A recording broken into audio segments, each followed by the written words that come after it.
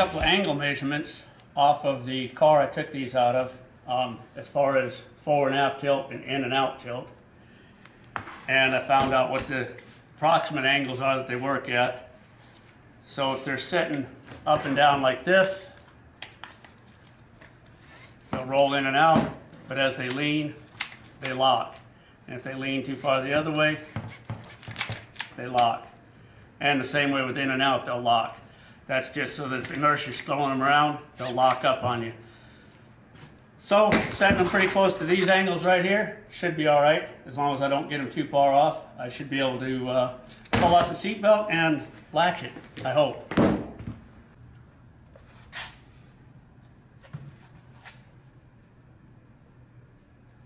So after much research and development, this is the location I've come up with for the seat belts. This bodywork, sort of, will cover it, something like that.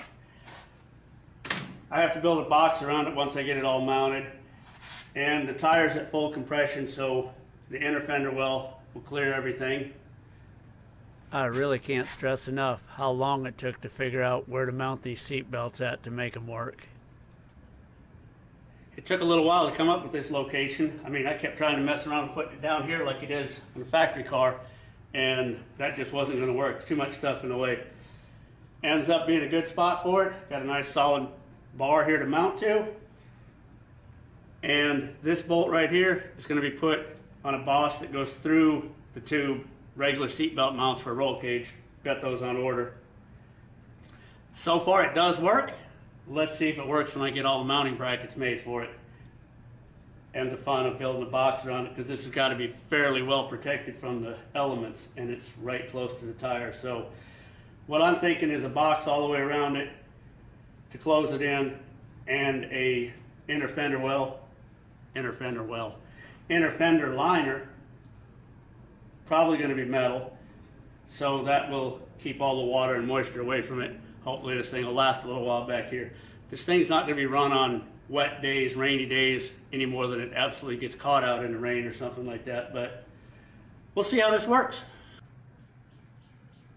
So this bracket right here is going to have to be a little more substantial than just a piece of wood held in with a pair of vice grips. So I was thinking, you know, maybe we just wrap some duct tape around this piece of wood, hold it in there, and possibly put a little bit bigger screw through the... No, that's not what we're going to do. So center line of our bolt hole is going to be kind of on the upper edge of this tube. So we'll notch this short piece of tube, or a short piece of tube like it, just a little bit offset, and set that there. And in the end of this, we'll weld a washer with a nut on the inside so that that captive nut can be used to screw a bolt into to hold that end of it. And that should be more than solid enough to hold the seat belt in place. Once you have your nuts centered up and properly secured, you can then put the support peg on them.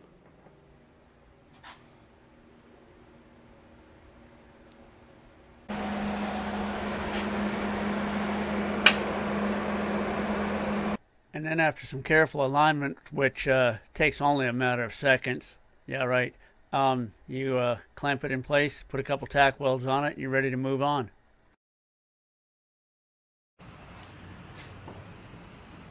A few little odds and ends to make the clasp end of the seat belt bracket. This is a bracket for a rear shoulder harness out of a Celica. Just so happens that if you cut a few pieces off of them, they work to make seat belt brackets for the front seats. However, this goes in. Wait a minute. That's the left side. That's the right side. And then this will attach to that. Click. Nice of Toyota to make those so that I can use them for the rail. All right, after a bit of cutting and shaping of metal parts, I have these temporarily clamped in place so I can tack weld them. The seat belt is just barely going to clear this. I may cut these brackets off and turn them upside down. That will lower it, give me a little more room to put my tunnel over the top of that. but the seat belt will pivot forward as the seat goes forward. It clears everything. It'll lock in place. Once all that's welded together, that should provide a pretty solid mount.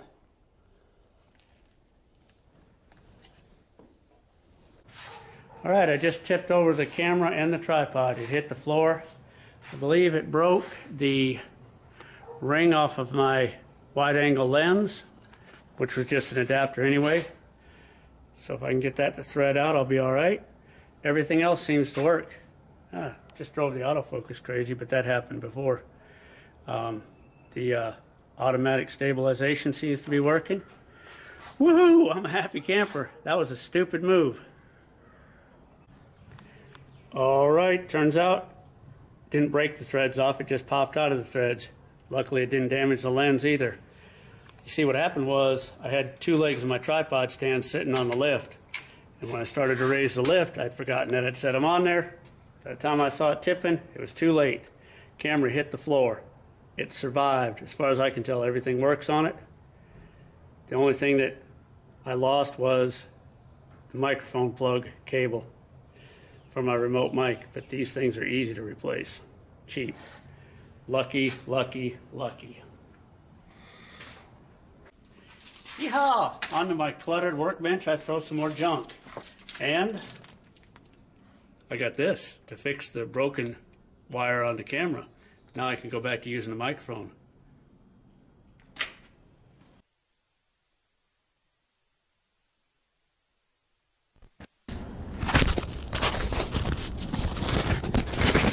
Testing, testing. Is this thing on?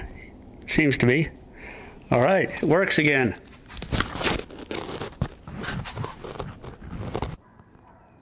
All right, parts have arrived. All I have to do now is make a hole to put them in. And as with everything else that I do, this will be done very scientifically. I'll move this up and down until this seems to line up with the seatbelt retractor down here. I'll decide about what angle looks right, and then I will drill a hole through there at that approximate angle, and of course, it'll be right the first time. Well, this kind of has to be right the first time. All right, I'll be honest. Some measurements were taken to get the height of the pin right, so it went over my shoulder in the right place. But other than that, some calculations were kind of rough estimates. Precisely there.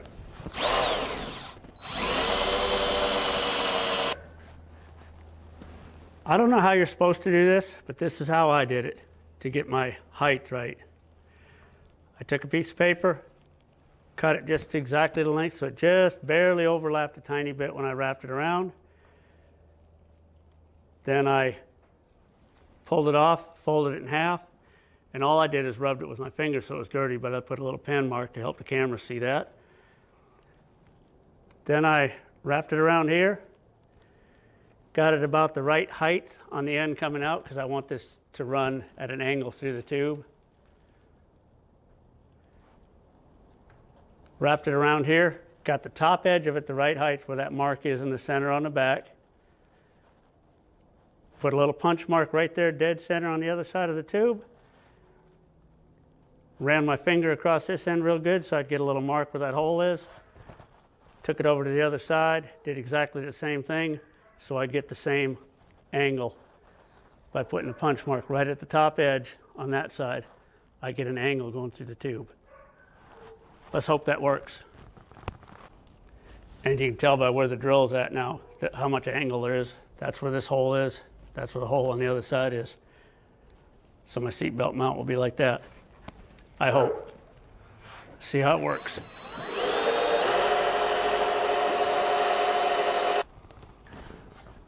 I've covered a few things up to keep from getting metal shavings and everything. And let's hope for the best.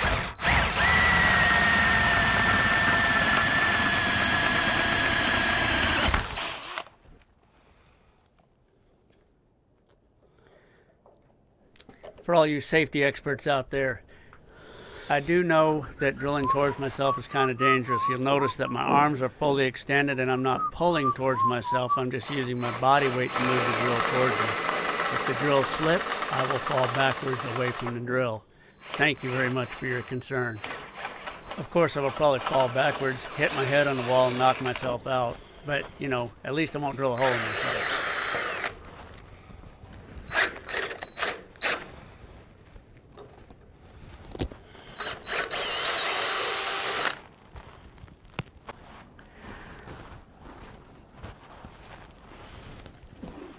Now this is where things could get incredibly ugly.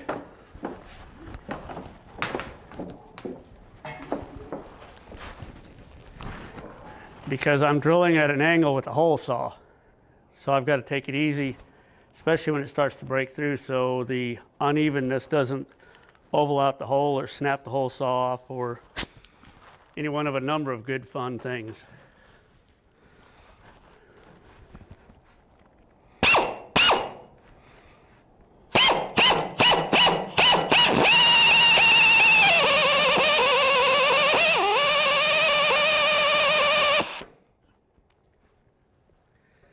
I don't know if you can see it on the camera from that angle, but I can see the blade twisting to the side every time it actually bites in a little extra.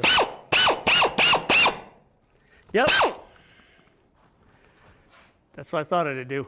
Well, you broke the teeth off the hole saw. You had to use the highest torque drill you had in the shop. So I usually use an air drill when I'm using hole saws, because the harder you work an air drill, the cooler it gets, and I like to keep the bit speed low, and it tends to burn up electric drills.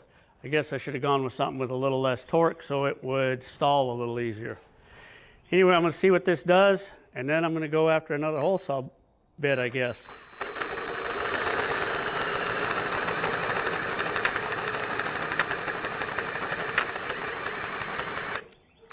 Amazingly enough, that's cutting. See, when that catches, it stalls it because I can set the torque on it. Should have started with that, would have been all right. Using a cordless drill because the torque limiter on it will allow it to slip, and the blade will catch because of this uneven hole. When I did it on the other side, I used an air drill, and when it caught, it broke the bit. Guess I should put that all the way together.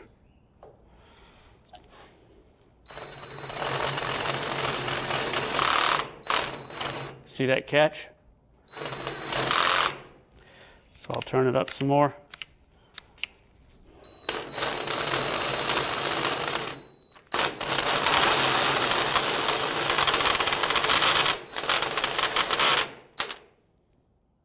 It's working.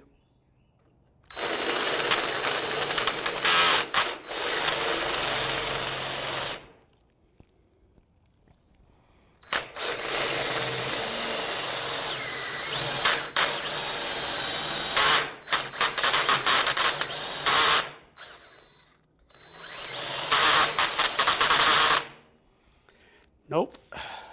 Gonna have to go to drill.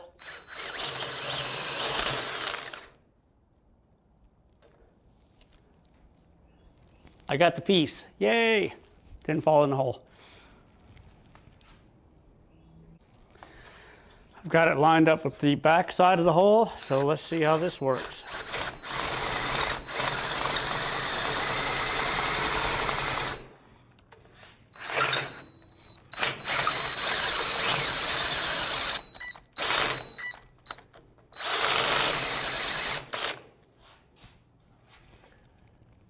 It's cutting.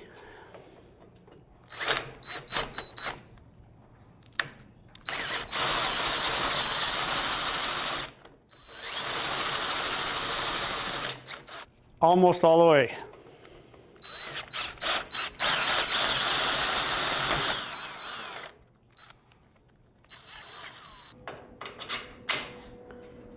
File it a little bit for clearance so that it'll actually aim straight at the other hole.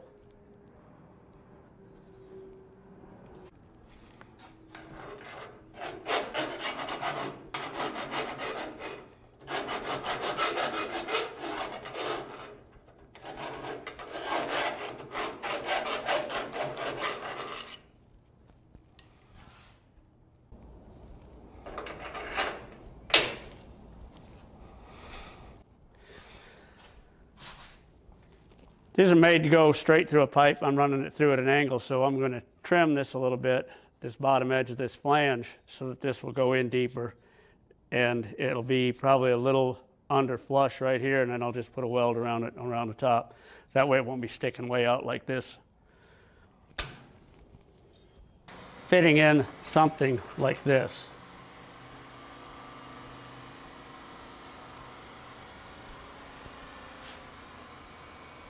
All right, the first time with seats, floor, seat belts, everything, all in one handy, easy use location.